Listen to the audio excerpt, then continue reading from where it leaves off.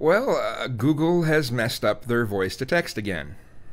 It's now almost unusable again. They seem to be doing this a lot.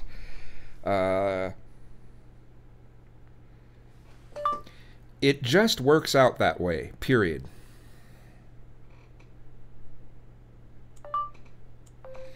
And this is what it typed. It said, I think if you can actually see this or not.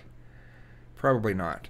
It says, you know, never capitalize in the first letter of the first word of a sentence. But so it says, it just works out that way, period. It has a period.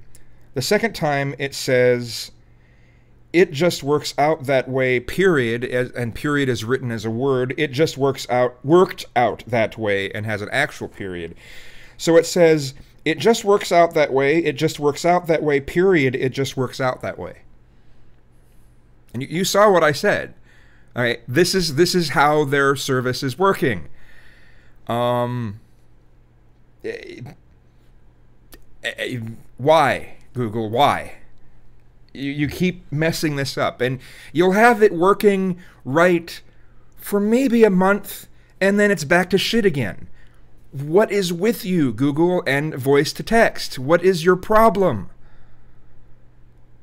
Is it an issue you keep trying to improve it, and in the name of improving it, you destroy it? It's been shit since January of 2015.